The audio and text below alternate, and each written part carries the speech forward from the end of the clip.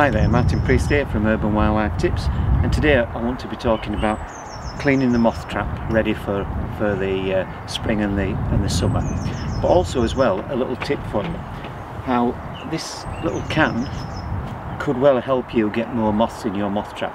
But we'll talk about that a little bit later on. So let's talk about the moth trap and cleaning it. I like to really clean the moth trap every spring, so that it's nice and clean.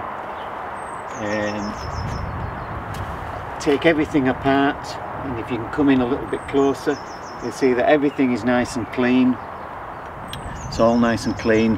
I've even bought new bulbs and everything. All inside the moth trap is also nice and clean, so that you know, that it's ready for the spring and the summer.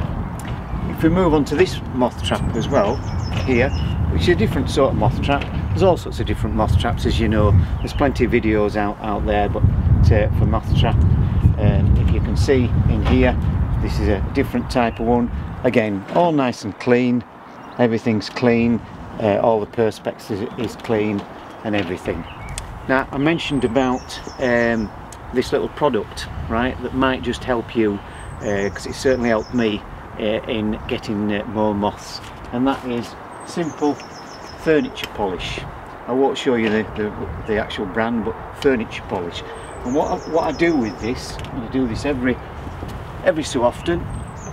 The main thing is these veins, the veins, because if you think about it, if this is all dirty and rough, when the moth goes against this, right, it's probably all of the moths might not get in. Also, again, round here, this is the actual bowl where the actual moths are going to go in. So what I will do is I will spray inside there and polish it so that the moths will slide in a lot more easily, and it does actually work.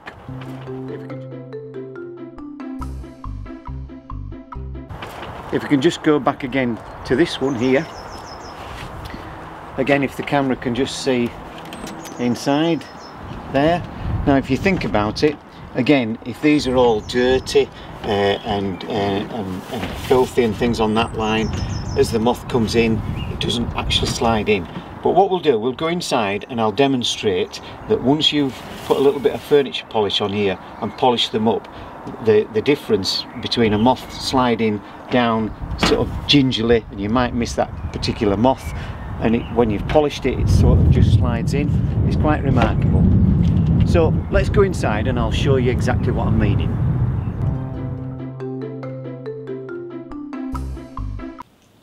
So we're back inside now. This is our pretend moth, and he comes along and drops in, and you can see there was a little bit of a judder. Just say that bumped into another moth as it was trying to get in. It wasn't a complete slide through. It could be off and you've missed it. So let's have a go now, and we'll polish that. Now we've got this furniture polish here. We don't need a lot on. Just a quick squirt and a good polish. And what I do is I polish both sides, so that when you do change your, when you do look at your moths, you can put it onto both sides, so you'll always be there. So that's nicely polished, and don't forget what I said about the veins. Anywhere where a moth comes into contact, we'll rescue our pretend moth here. We'll put that back in there, and we'll see how it goes now. Well, straight in. Do you understand what I mean? So, you know, yes, it's not the end and be all of everything, but it's just that little bit of an extra that helps you get more moths in your moth trap, nice and slides in, instead of all that dirt that will maybe just stop the moth going in. So hopefully you've got a little bit of something out of it. Give it a go, see what you think. You can always drop us a comment, or if you've got some other things that you might think are good for getting more moths into your moth trap, that's brilliant. And don't forget to subscribe, because it keeps me a bit motivated. Good mothing, and I shall see you in the next videos. Thank you. Bye for now.